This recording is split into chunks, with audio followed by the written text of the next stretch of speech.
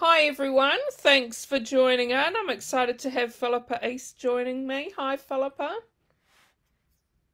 Hi. Good evening, everyone, or morning, or wherever you are in the world, whatever time. Yeah. And a few of you might have seen we've had Philippa here before as author for the day and for interviews before, so great to have you back again. Thank you. Good to be here.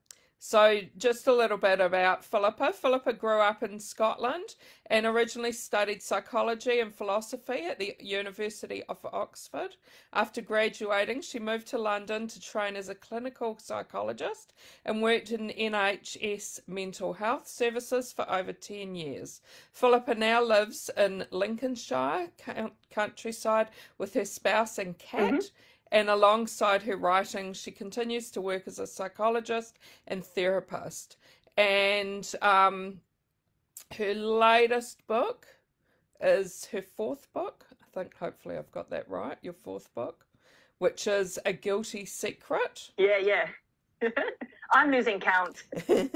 And that was just released in February. So thanks for joining us. Just wondering if you want to start off by telling us a bit about A So Guilty actually, Secret. sorry, I have actually confused you. So my fourth book is A Guilty Secret, but it's coming out this coming February. Oh, So this that's the coming one that February. is Okay, sorry, I on got the that one wrong. horizon. So the latest, Sorry. yeah, no, that was probably my mistake. So, and the latest one that is out is called I'll Never Tell, and that came out, at the beginning of this year. So let me know Sorry which one you about want me to that. tell you But about. yeah, no. If you want to Oh, start off by got my cat. if you want to start off by telling us about I'll Never Tell. Sorry about that. Yeah, no, sure. I sometimes I get so excited about the next book that I've rushed on to that one. Yeah. So I'll Never Tell is out now, and it's another psychological thriller because that's the genre that I write in and love to read in. It's about the Goodlight family who live in Oxford in England, and they are high-flying lawyer Julia, her husband Paul, who is a stay-at-home dad, mainly supporting their teenage daughter Chrissy, who is a rising star in the musical world as a violinist. And Chrissy is tipped to win the National Young Musician of the Year award, and she gets through to the semi-finals. She goes to the competition performance, televised, watched by an entire audience at the Barbican Theatre in London. She gives an absolutely jaw-dropping performance, and then later on that night she completely disappears. And the book is unraveling all the secrets in the not so perfect after all Goodlight family. And can you tell us a bit about what the first idea was that you had for this?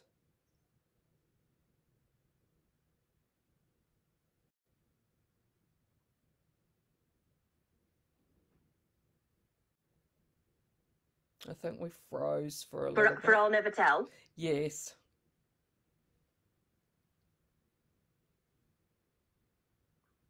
Oh, sorry, Jackie, it's a little bit glitchy. Sorry, I missed that last question. Oh, can you hear me again? Yeah, we can hear you again. So just wondering if you could tell us what the first idea you had was for I'll Never Tell.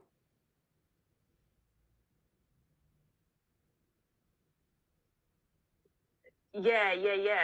So actually, it's really came from two ideas that kind of came together. That's often how I create a book.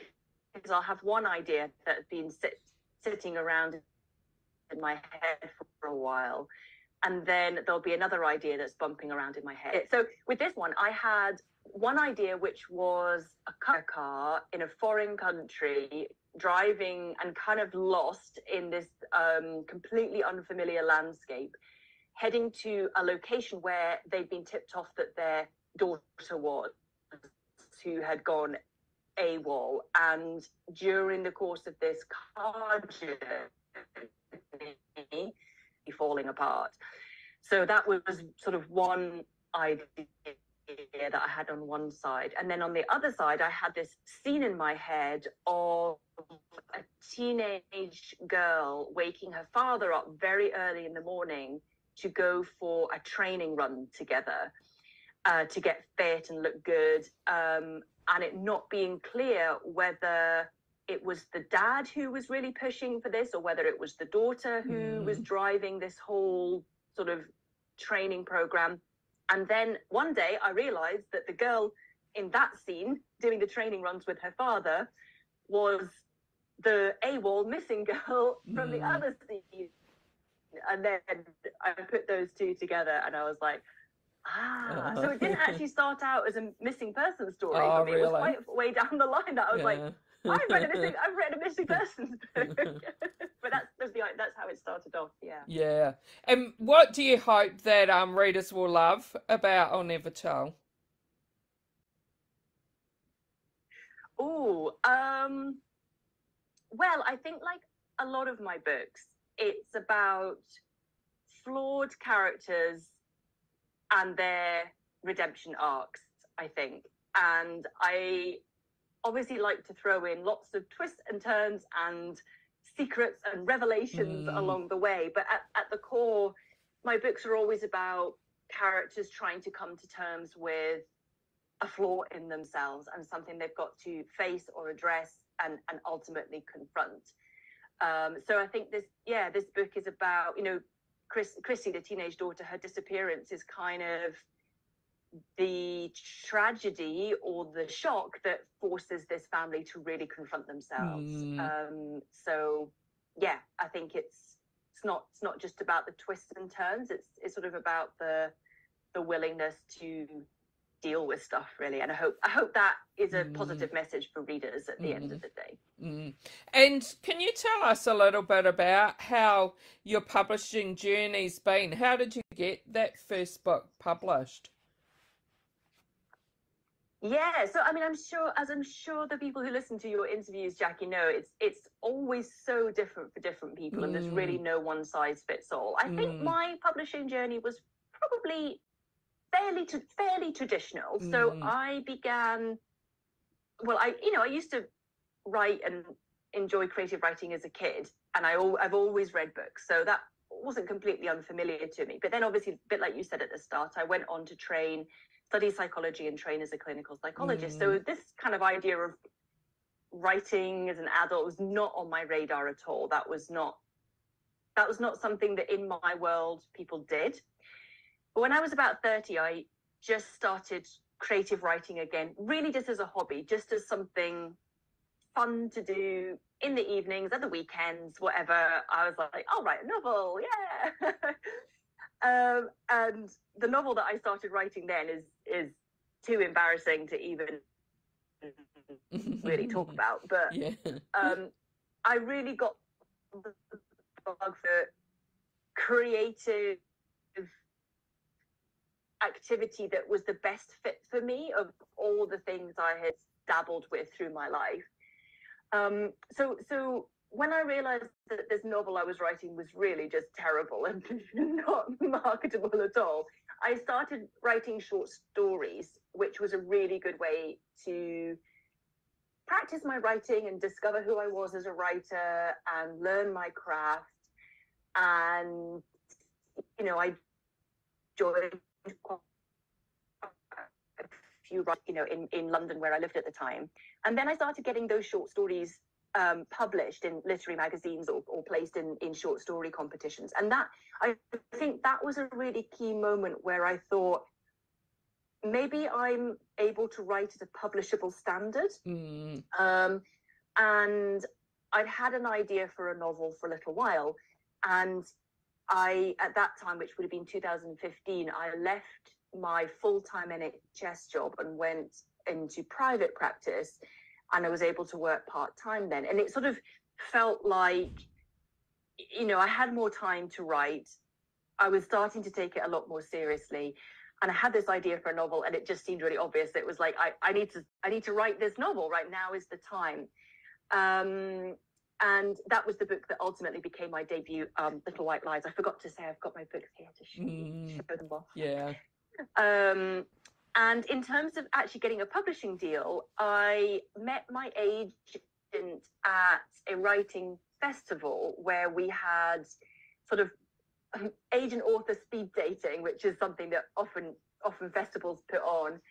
And she liked the sample that I'd sent her, and she asked for the full manuscript, which was fantastic. I was so excited. I've been working on the book for probably a year, 2 years by then.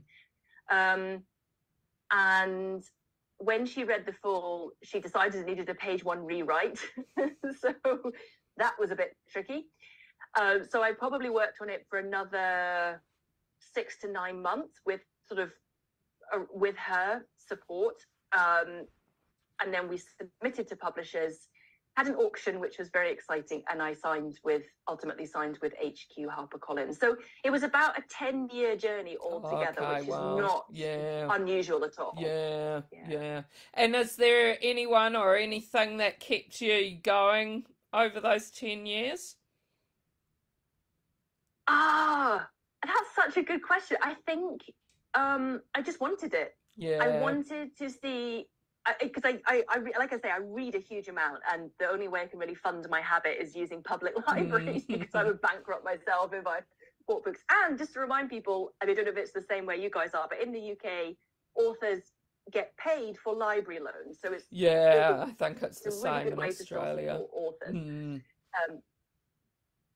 So I used to go into the library to get books out, and I would just have this vision of seeing my book on the library shelf. And I just wanted it. And I suppose I believed in myself enough that, so even when, I was having to kind of rip my book to shreds and start all over again with huge structural edits, I just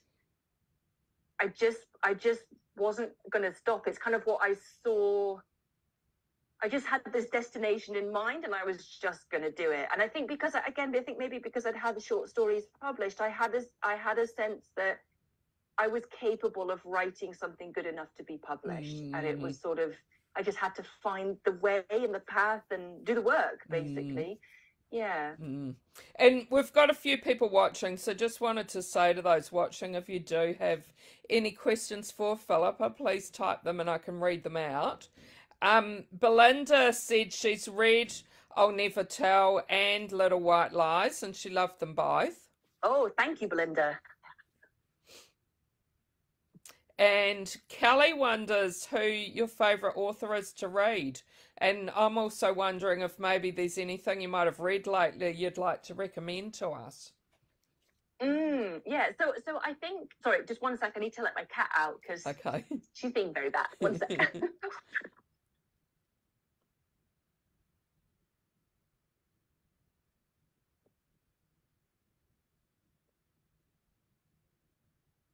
Oh, I'm sorry about that. So the main genres that I read in, I read a huge amount of psychological thrillers. I absolutely love the genre. It's so broad, it's so diverse. So some of my kind of original inspiration in the genre, which isn't probably very original now, is Gillian Flynn and Gone Girl. I mean, I still see that as the masterwork of a contemporary psychological thriller. Obviously, she hasn't written any novels since, so I'm a bit like, that's annoying. So other authors that I really like are Laura Lippman, who is a American author. I also like Fiona Cummins, who is a UK sort of crime thriller author. I always get stuck with this question because I just read so much all the time, and I love so many people. One of the authors that I've discovered recently actually is an author called Grady Hendrix, who writes these really interesting contemporary sort of they're horror novels, but they're sort of like slightly tongue-in-cheek and really interesting sort of social observation / satire novels kind of wrapped up in the horror genre. So I kind of binged on a few of his books recently. So if you like your thrillers with a little bit of a dash of horror, then he's someone that I would recommend. No, thanks for those recommendations. And Kim wonders if you read any Australian authors. Yeah. In fact, I've read a book like literally the other day. What's it called? Oh my gosh, this is going to really bug me now. Hang on. Please wait, I'm looking it up on my iPad. What was it called? It is like set in America. What was it? Oh, it's really going to bug me now. I'll come back to that. Yeah, so there's a book that I read recently called No Country for Girls, which I'm pretty sure is set in America. Yeah. I know there was I heard there was a little bit of controversy over that, but I read it and I really, really enjoyed it. Oh my God, what was the book that I read? Oh, wait, hang on. Let me see. I think I maybe got it as a some clues about it, and someone might know what it was called. Yeah, I can always post it in the Facebook group if I think it was an advanced copy of something that I got actually. It was hang on. I think it's called The Underhistory by, hang on. I put a post about it on Twitter, so let me look that up. Okay, hang on. Because I'm like, I do want to recommend it because I thought it was really good. Where are we? Here we go. Okay, The Underhistory by, who is it by? Oh, doesn't even say. Karun someone.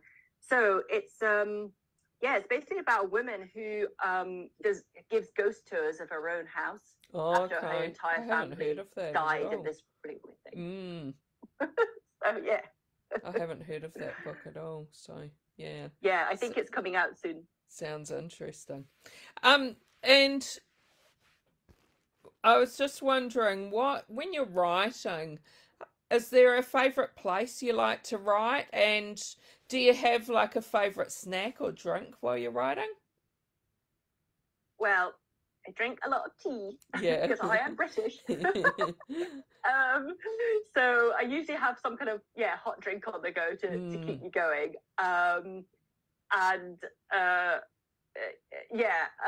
So I'm really lucky actually. In the house that I live in now, I have like a little office space up a little separate flight of stairs right at the back of the house. So that's my writing room, and I've kind of got it all set up with all my, bits of paper and notebooks and post-its and all sorts of things. So that's my official writing room. But sometimes I don't like to be tied down to that, so I might write in bed because then I can trick my brain that I'm not really working. Sometimes if it's nice weather, I'll take the blanket out and sit on the lawn in our garden, and I've also got a hammock which I sometimes sit in, which is quite luxurious. So a bit, I kind of, although I have my official writing room, I'm always in strange spots around the house, like trying to kid myself I'm not actually having to do work. And can you tell us a bit about what you're working on at the moment? Yeah, absolutely. So it's always a little bit strange because, publishing schedules always run kind of a year to 18 months behind where the author is at. So I've just finished the final edits on A Guilty Secret, which is, as we were saying, is coming out. Actually, it was originally coming out in February, but they brought the publication date forward, which is very exciting. So it's going to be out. That's a bit different, bringing it forward. Yeah. So in the UK, at least, it's going to be out mid-January, and I think similar timing elsewhere as well. So that book is primarily set in a exclusive boarding school in Scotland, and involves a group of teenagers getting up to some dodgy things in the woods behind the school, and then getting themselves in some rather big trouble and having to hold a guilty secret for into their adult lives. Mm. But someone's going to break their pact and expose everything. Oh, no, So sounds great. I've just finished.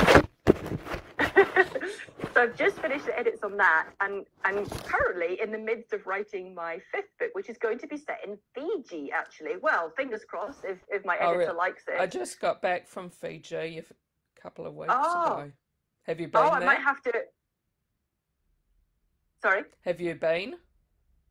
No, Okay. no. I mean, obviously, it's quite a long way from here. Yeah. So I might have to pick your brains, Jackie, Yeah, and I've been to sit you Fiji down a for a couple separate of interview. times. Oh, lovely, lovely. So I'm doing a lot of internet research and sort of things to try and get a little bit of a sense. But yeah, that's no, that sounds exciting. Different location. And what have you found for yourself to be the most difficult part of your writing process?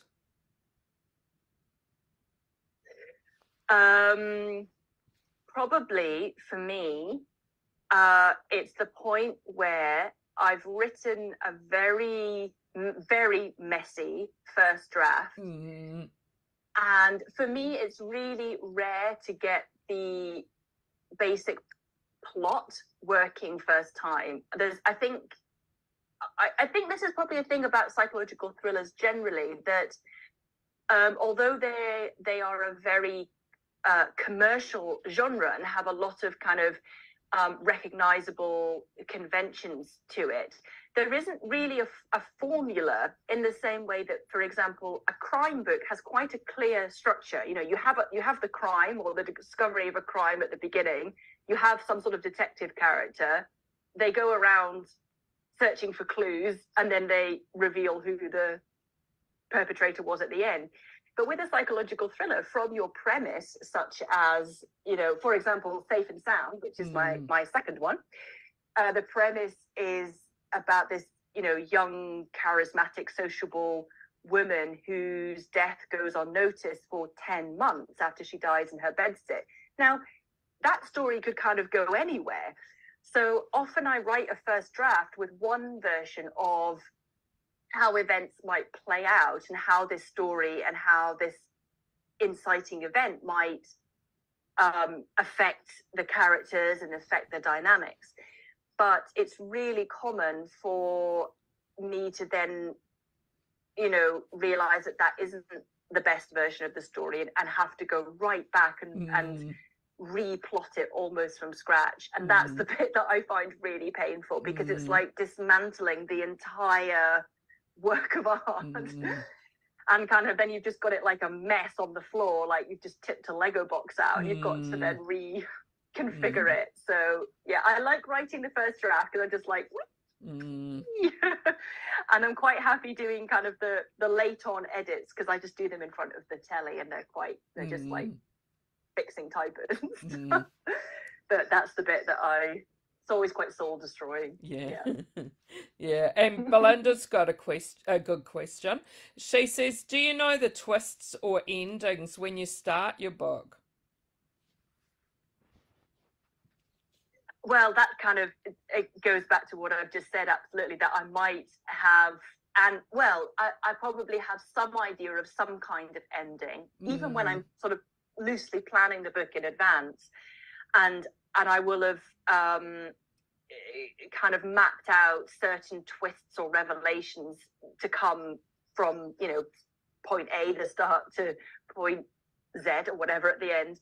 But very, very often that will change. And, you know, for example, in I'll Never Tell, that went, the version that, you know, is the story now, was kind of version 3, and in version 1 the kind of villain was a completely different character. Version 2, the story again was very, very different in terms of how things played out and what the revelations were.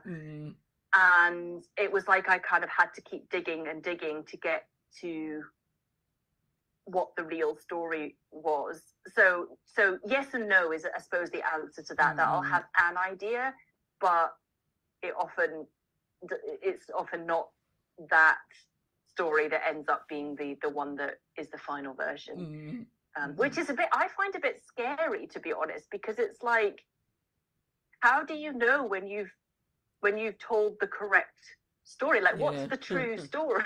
Like, it could be anything. And how do I make the decision about this is what the story is? I don't know. It feels, I don't know. Did you ever, when I was a child, I loved reading the choose your own adventure books. So then you could have a different ending every.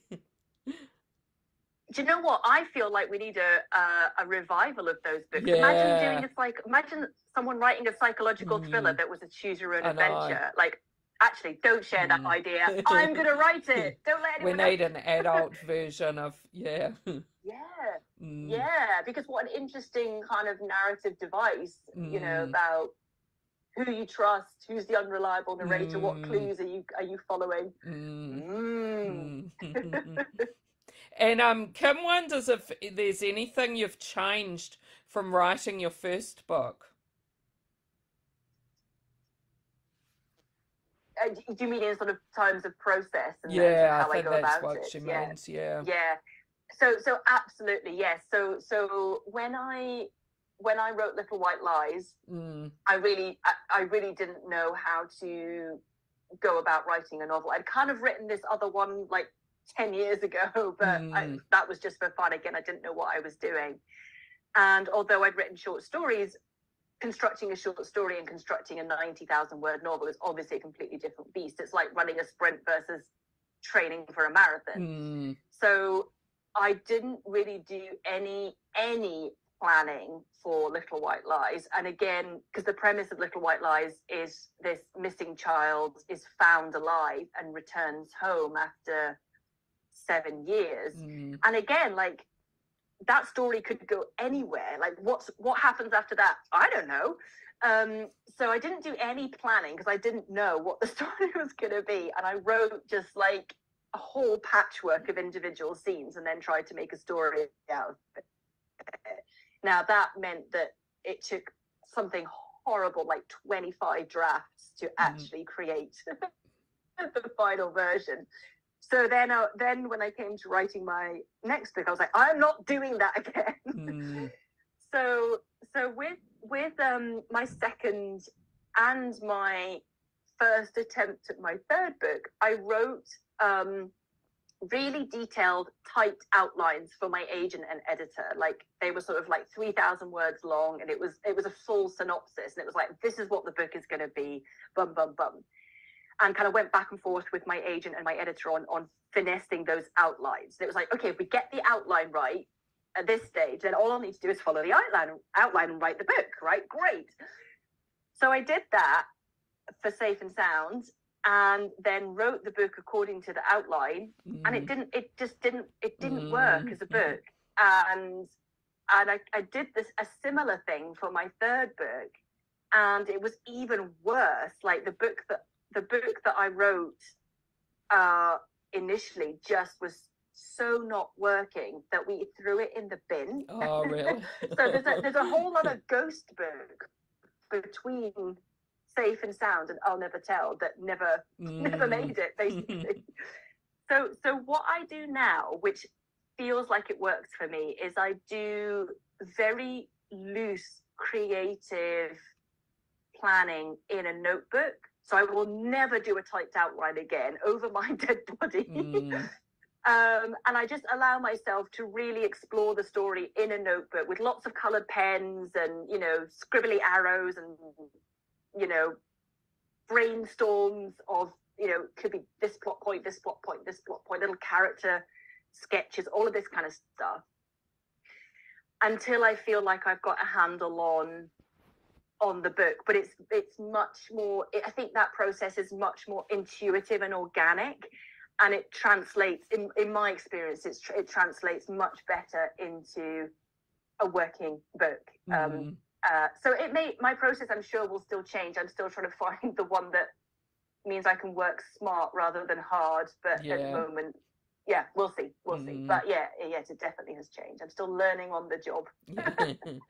And the more you write, do you find that it gets easier for you or harder? I like to say easier so far, in that I think partly going back to the whole thing about process, I feel a bit more confident in my process. I feel like I understand the principles and craft of writing a novel better. So I feel like I know what I'm doing, and I'm not making so many kind of rookie errors in terms of, I for example, I know how to make pacing work, or I know where I need to put key kind of twists or reveals and how the beats of the story work. I know more about how to develop a character arc. So I feel like I have more, I feel like I'm better qualified to create a novel now. So I think maybe I'm in a kind of like happy sweet spot at the minute, in that I feel like I'm better at writing novels, but I'm not yet struggling to come up with new ideas, because I think that's something that could get difficult down the line. Is not ending up just writing kind of regurgitations. But ultimately readers are going to be the judge. Like, they're going to be the ones that decide if my books are still good and or getting better, or whether I'm going off the boil. So you let me know, guys.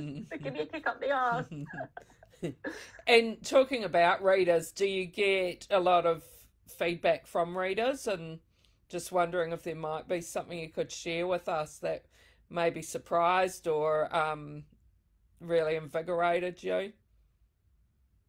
Yeah. I mean, because I am on social media. I'm on Facebook, Twitter, and obviously there's lots of problems with social media, but it does mean that there's a really direct way to be in touch, for me to be in touch with my readers, and I would hope for readers to be in touch with me. So I'm always really thrilled if a reader, puts a little reply on Twitter or says hello or whatever. I'm like, hi. So yeah, that's lovely for me, and I really appreciate it when readers tag me and say that they've enjoyed my book, or that they're gonna that they're looking forward to reading it or something, or whatever. I think so. One of the things I did when I was about to embark on writing book 5 is I took a leaf out, because I'd heard an interview with the author Erin Kelly, and she had said, when she was sort of trying to think about how to take her writing and her career forwards, she said she sat down and she read all her reviews to get a really, like, almost do like a kind of statistical analysis of like, what do readers like, what are they picking up on, how do they see me as an author. So I sat down and I did that for I think for my first 2 or 3 books, and it was really interesting, because one of the things that I found was like half the readers were like, oh, I love to the slow burn and how much she gets into the characters, and it's a really kind of layered story. And then the other half were like, oh, these books are so slow. There's so much waffle about what the characters are thinking. And I was like, okay, so you can't please all readers. And at the end of the day, I will focus on making my books as pacey as they can. But at the end of the day, I'm going to write in my style, and there's probably not a lot I can do about that. So that was quite interesting. That it's like the same book, of course, will split opinion, because readers are looking for different things. Some readers just really want a really smack bang pacey page turner. And the other thing that's really nice is so I have a scene at the end of Little White Lies. For those of you who have read it or who go on to read it, we're not giving any spoilers away, but it's the scene with cousins Jess and Abigail being the girl who's returned, on the railway bridge at the very end. And there were some readers who were like, I don't get that scene. I don't really know what it is or what it's about. But I've also had readers who, there was one reader in particular who messaged me to say that she was a survivor of childhood trauma and things like that. And she said that scene resonated with me so much. I have never read something that encapsulates my feelings of being misunderstood in my trauma as well as that scene. And I was like, wow, because that's exactly what I was trying to capture. And maybe for some people, for whatever reason, they wouldn't relate to that, but for certain readers, they really did. And I suppose those were the readers that I was speaking to. Yeah, so that was that message meant such yeah. a lot to me. And I was like, oh wow, yeah. Yeah. Well, thanks so much for chatting with me. It's been great talking to you again. Oh, a pleasure. Looking forward to reading more of your books and finding out about more of the things you've been doing. So thanks so much. Thank you, guys. And lovely to chat with you all. And thanks to those who joined in and asked some questions.